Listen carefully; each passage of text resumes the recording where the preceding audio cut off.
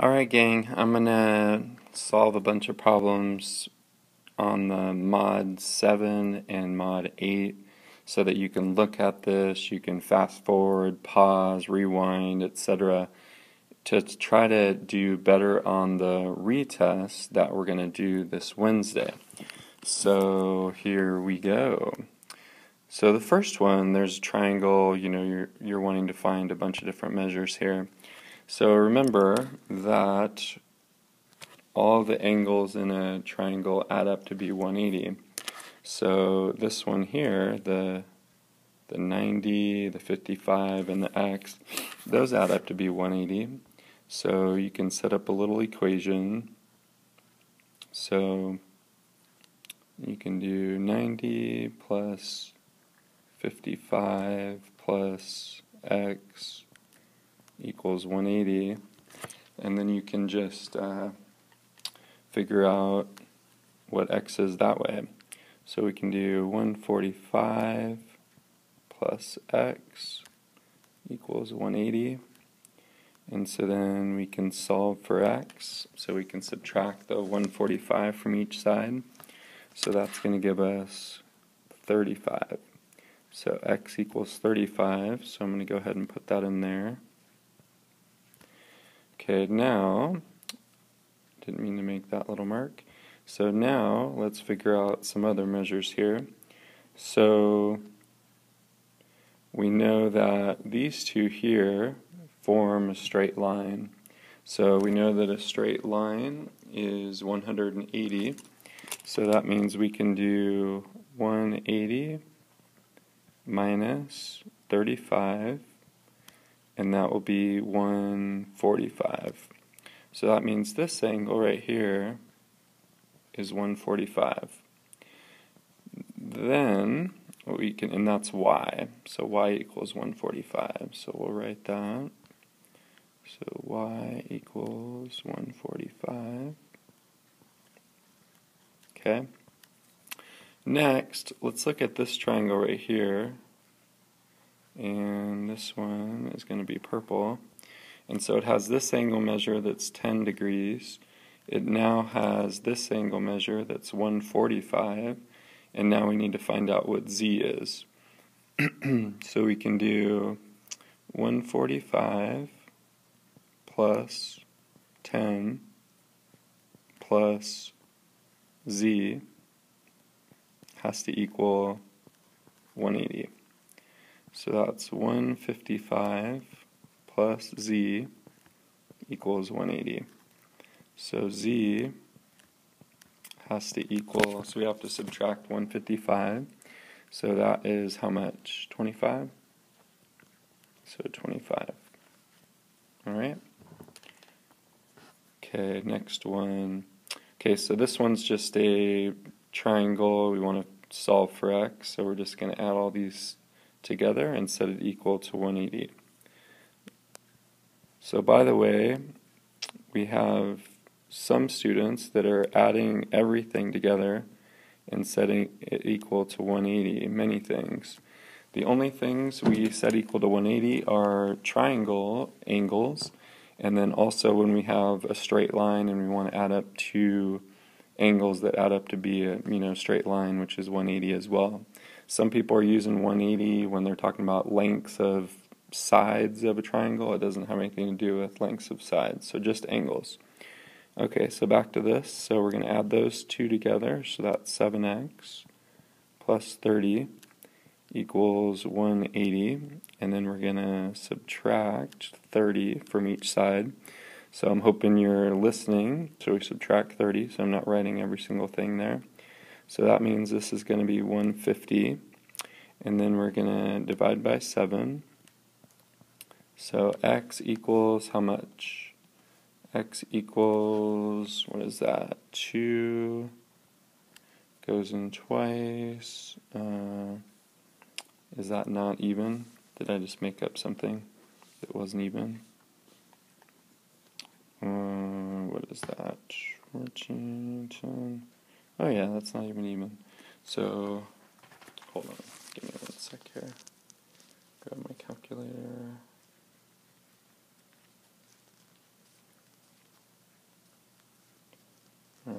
a slow phone. I was trying to use my phone here.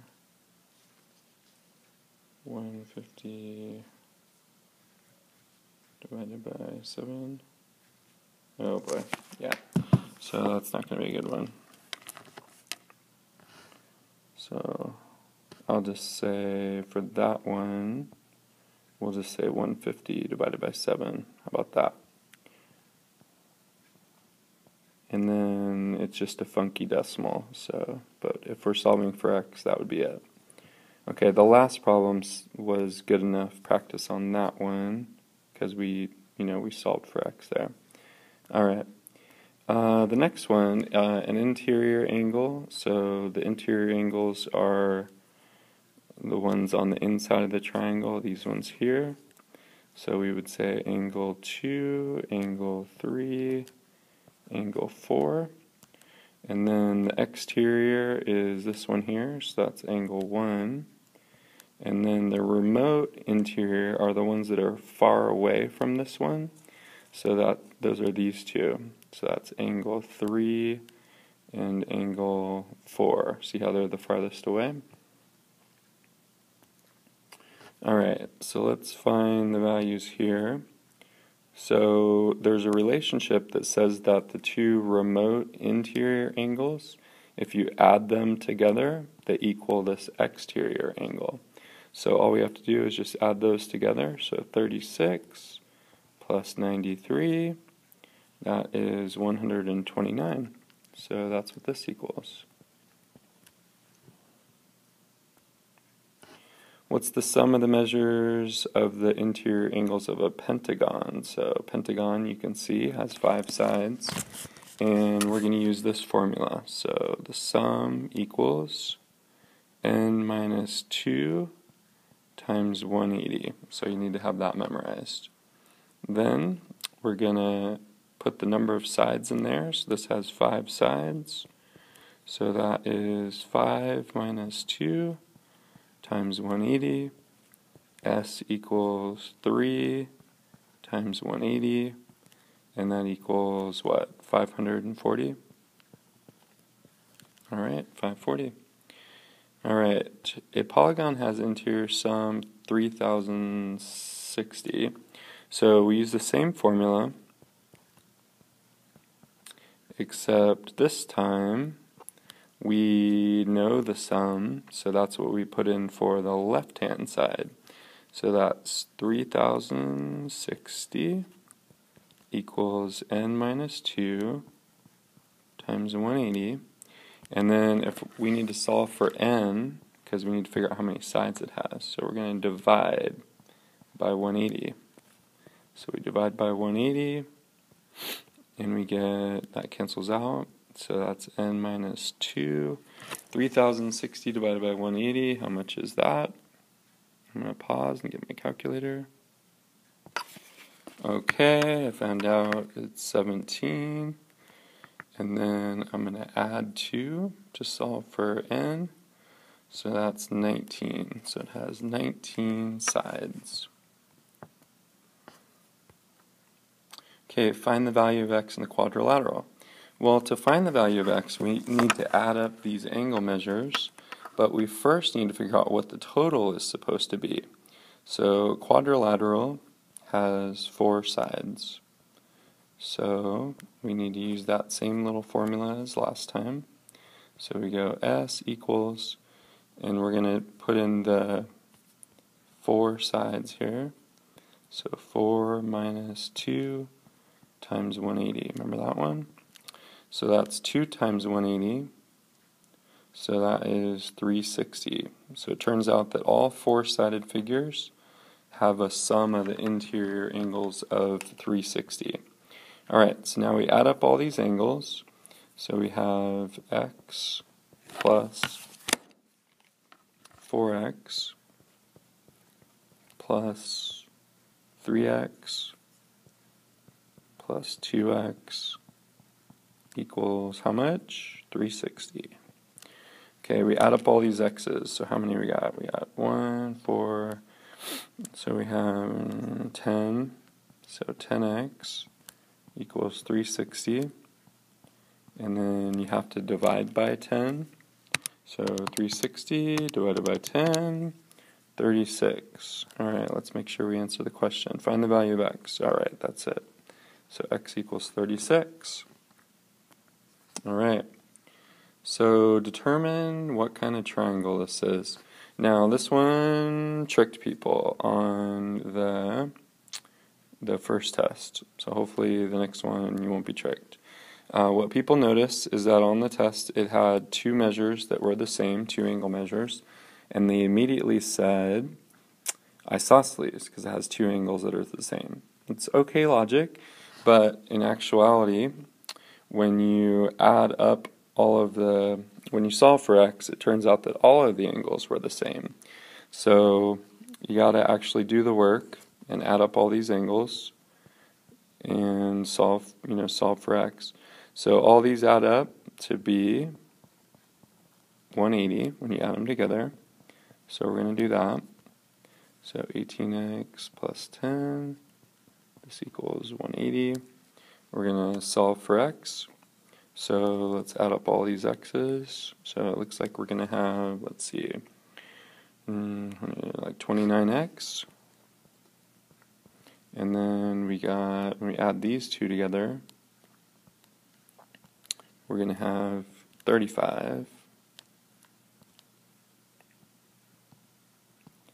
And then that equals 180. And then we're going to subtract 35. So 29x equals 180 minus 35, which is 145. And then we're going to divide by 29. So 145 divided by 29, 5. Alright, so now we know x equals 5, and what we needed to do on the test was we needed to take the 5 and actually plug it in to all of those to see what the angle measures are. So the first one, that was 40 degrees, because that's 8 times 5. This one here is 3 times 5, that's 15, so this one's also 40. And then this other one is 18 times 5 plus 10, so this is 100. So this one is actually isosceles. Okay, so that's why we would say isosceles. If you find out that all the angles are the same, then you're going to say equilateral. And if you find out only one of the angles, that they're all different, then you just say neither. Okay? Alright, find the value of x. So it looks like here we've got 65. Now notice the mark here and the mark there. So that means these two angles are the same. So that means this one has to be 65. And we know that this is a triangle. So that means they have to add up to be 180. So 65 plus 65 is 130.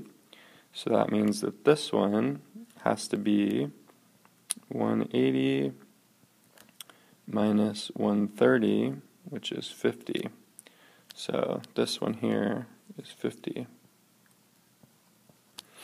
And that's why.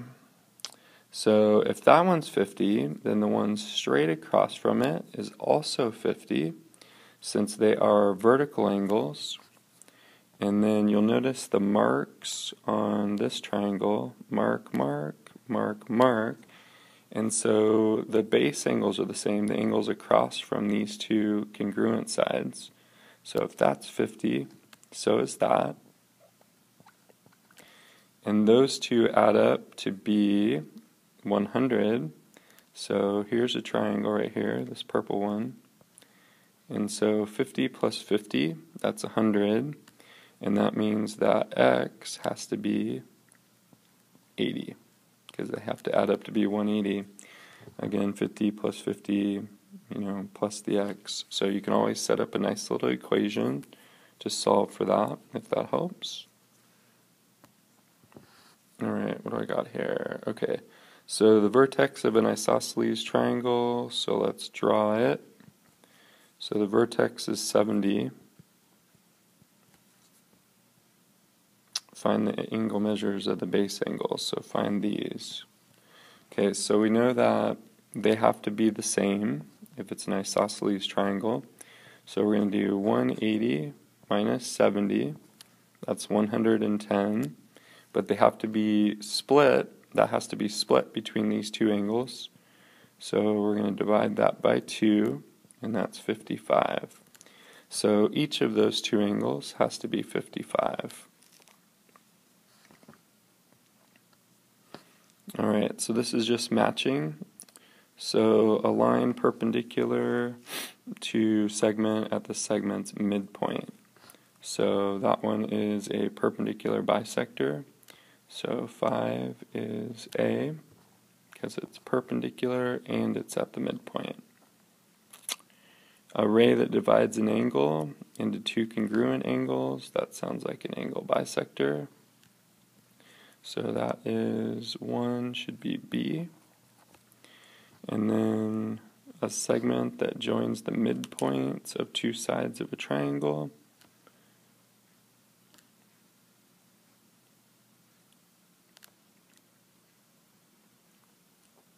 That is a mid-segment. So we're talking like it joins the two midpoints. That's the segment right there. It joins the two midpoints. And so that one is 2, which is C. And then a segment whose endpoints are a vertex of the triangle. So let's draw a picture of that one. So a segment whose endpoints are a vertex of one triangle, so here's a vertex, and the midpoint of the opposite sides, that's a median. So 4 is D. And then a perpendicular segment from the vertex, so let's see what that looks like. A perpendicular segment from the vertex to the opposite side, it's perpendicular. That's called an altitude, so that's 3, and that's E. So those are what you want to memorize for the retest.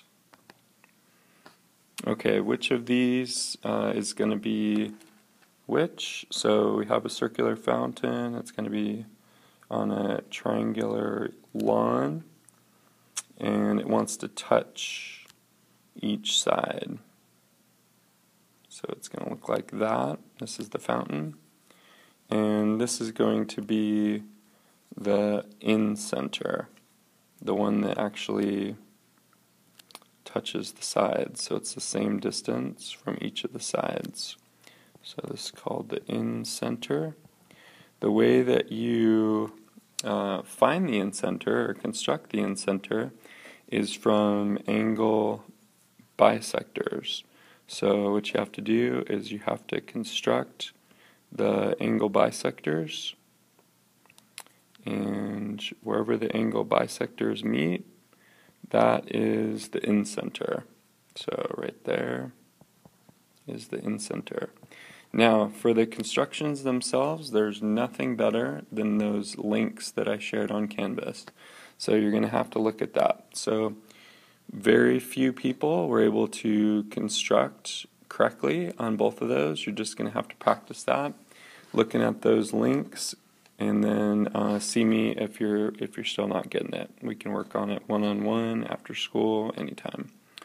Okay, the next one is a warehouse, and it has 3 different stores. So these are the 3 stores, and it wants to be the exact same distance from each of those 3 stores.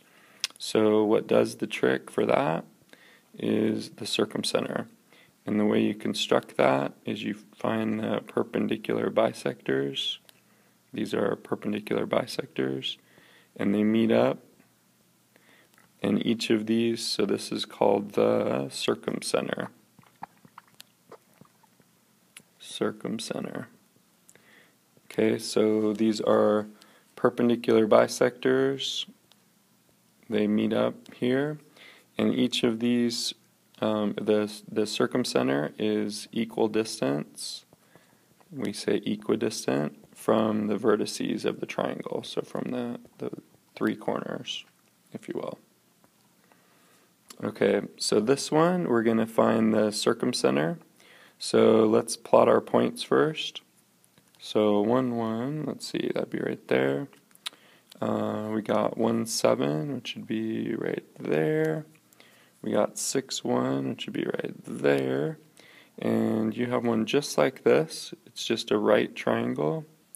And so all we have to do is find the midpoints and then construct the perpendicular bisector. So this one here is, like I say, this one's 1, 1. This one is 6, 1. Let me label these better. So this one is 1, 7. Okay. So we just need to find the midpoint. So the midpoint is just by adding the x's and dividing by 2, and adding the y's and dividing by 2. So this one here is just right in the middle between 1 and 7. So you can just add 7 plus 1, and you divide that by 2. So that's 8 divided by 2, which equals 4. So that means 1, 4 is what we want. So 1, 4 is the midpoint, and then we would construct the perpendicular through that, which would go like this, and it would hit right there. And then we would do the same thing for the other segment. So we're going to go ahead and find the midpoint of this one here on the bottom. So we could add the 1 plus the 6 and divide by 2, so that's 7 over 2. Which is 3.5, which is about right here. So this point is 7 halves, comma 1. That point I already got, okay. And then I'm going to go ahead and draw the perpendicular to that. So it'd hit right here, and you can tell that it's going to hit. And if I drew the side a little bit better, let's see if I can find a straight edge here. If I drew the side a little bit better, then you could see it intersects right on the hypotenuse, the midpoint of the hypotenuse, and you can tell what the coordinates are right there. So these coordinates, you slid over, you can tell you went over 7 halves, and then we go up 4. So these are the coordinates of the circumcenter.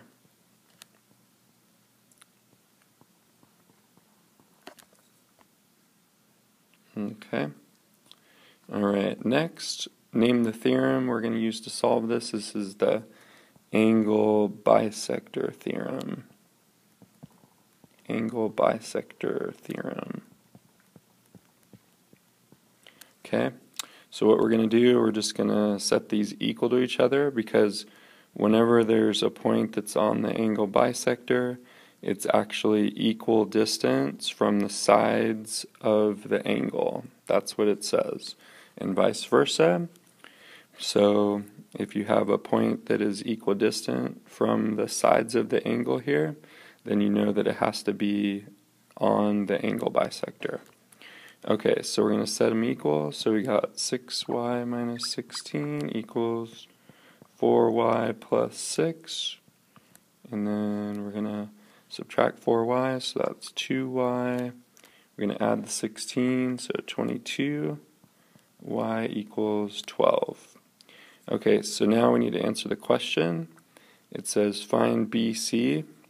So BC is listed as this length, which is 6y minus 16, and now we know that y is 12, so we have 6 times 12 minus 16, so that should be 72. 72 minus 16, 56.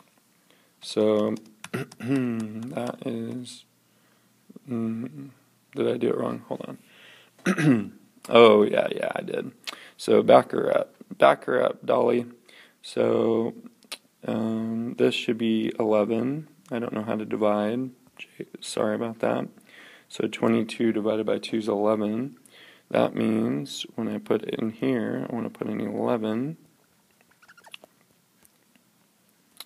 So I'm going to put 11, and that is 66 minus 16, which is 50. So BC's 50.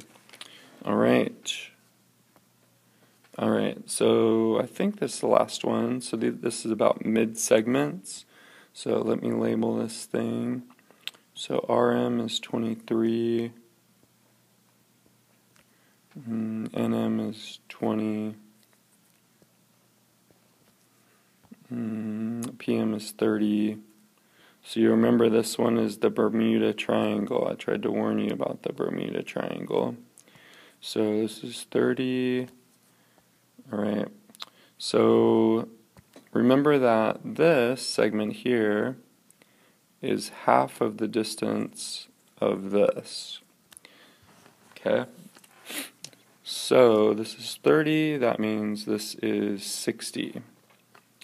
This side here is 20, so that means this side here is double that amount, so that's 40. Alright, let's see, what else do we want? This is 23, so that means this has to be 23. So then the whole side would be 46, because we just add the two parts together. So the perimeter of the triangle, well, actually, let me do this. So this one's 46, right? So half of that is right here, so that would be 23. So let's find the perimeter of the big one, the big triangle. So that will be the perimeter of the big one. I'll do P, I'll say big, perimeter of the big. Alright, so that would be just adding up the sides. So 60 plus 40 plus 46. That equals 146. Alright. Now let's do the perimeter of the small. See what that is. So let's add those together. So that is 20 plus 23 plus 30. So that is how much? That's 50, 73. And what you notice is that the perimeter of the small is 1/2. 1/2 the perimeter of the big. See that? And you have something so similar. Remember that being Bermuda? This is the Bermuda Triangle. Okay. And this is just showing you the image of that link. So there's no better thing than the link. I can't even do the marks and everything on here. So remember, if you're doing the circumcenter, you want to construct the perpendicular bisectors. So again, go to the link. And then if you want the incenter, you got to construct the angle bisectors. And wherever the angle bisectors meet up, that is the incenter, and it makes a circle on the inside. Backing up to this one, whenever you construct the perpendicular bisectors, they meet up in such a way that you can draw a circle that is circumscribing the triangle. That's why it's called the circumcenter.